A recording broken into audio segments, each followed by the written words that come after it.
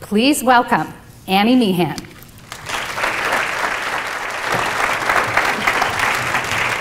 Good morning. When you think of the word impact, what do you think of?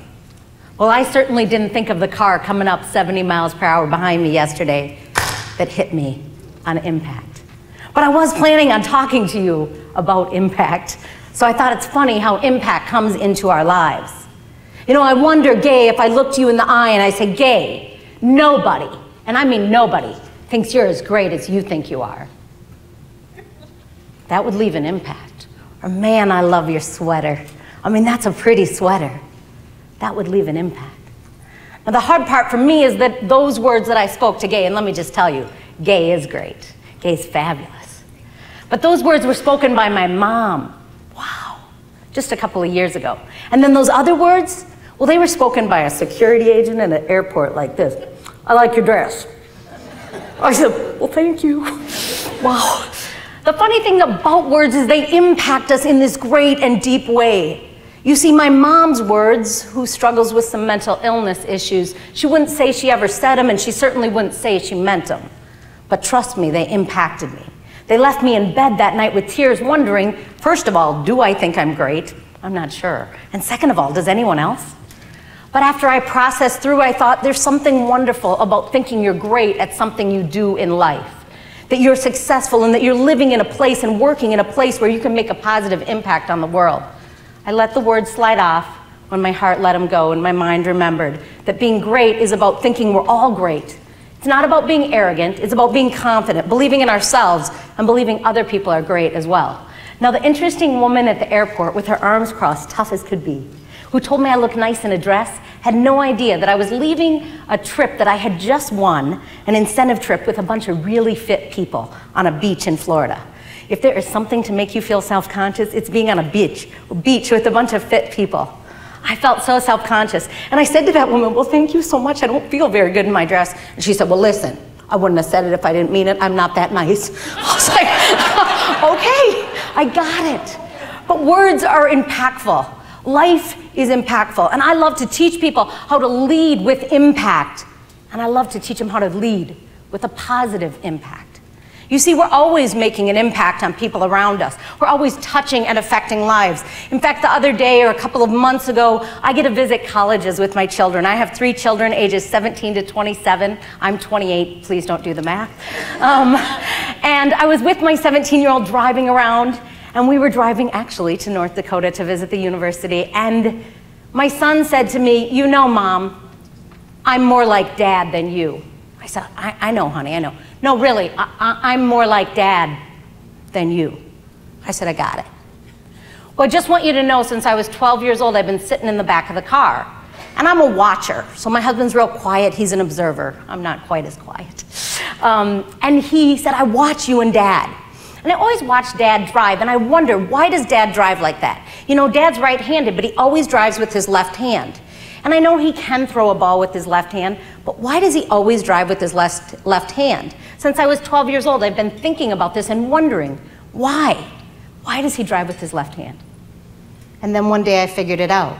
I was getting close to being 16, and I realized I'm being trained to drive with 2 hands, but now I know why Dad drives with his left hand.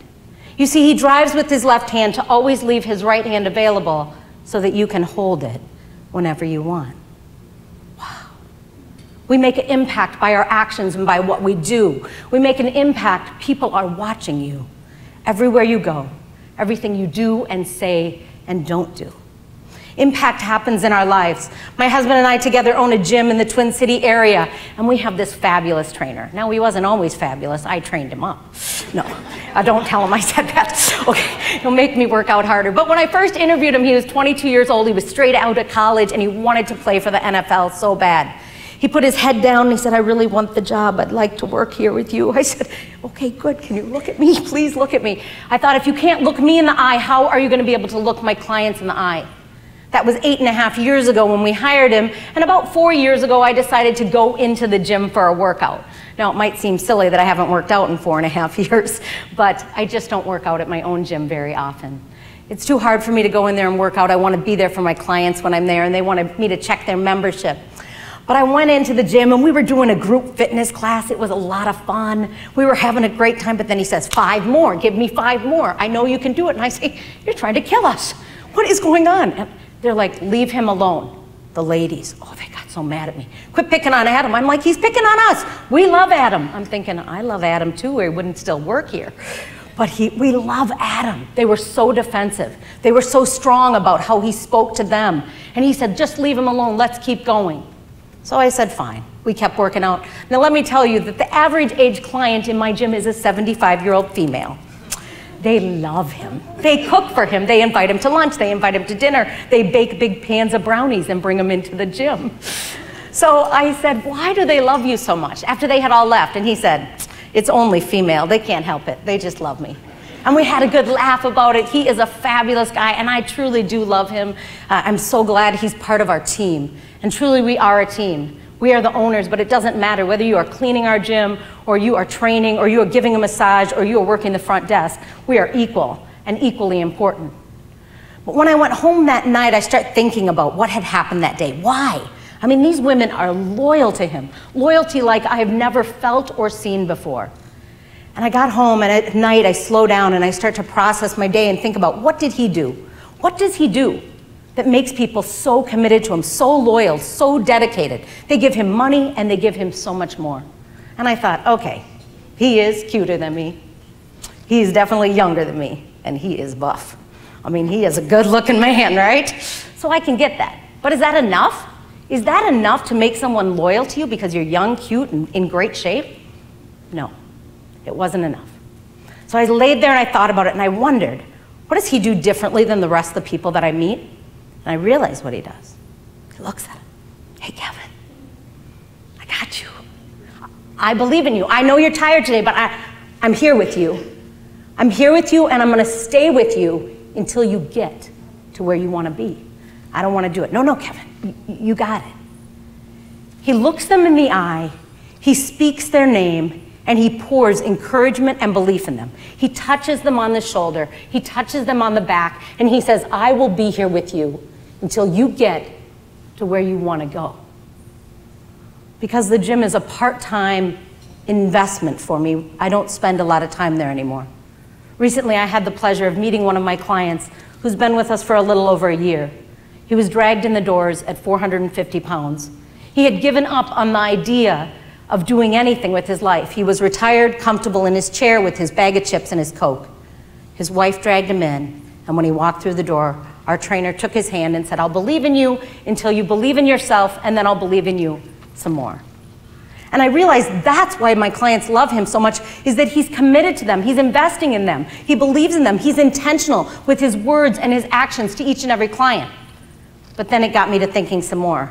The danger with going to bed with a busy head at night is that it gets you thinking and challenging yourself on what you missed during the day and what more you could have done.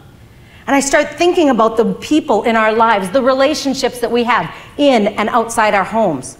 I thought how easy it is to say, of course I love my spouse. Oh yeah, I love my kids. Oh yeah, my team is great. Oh yeah, I really love my best friend.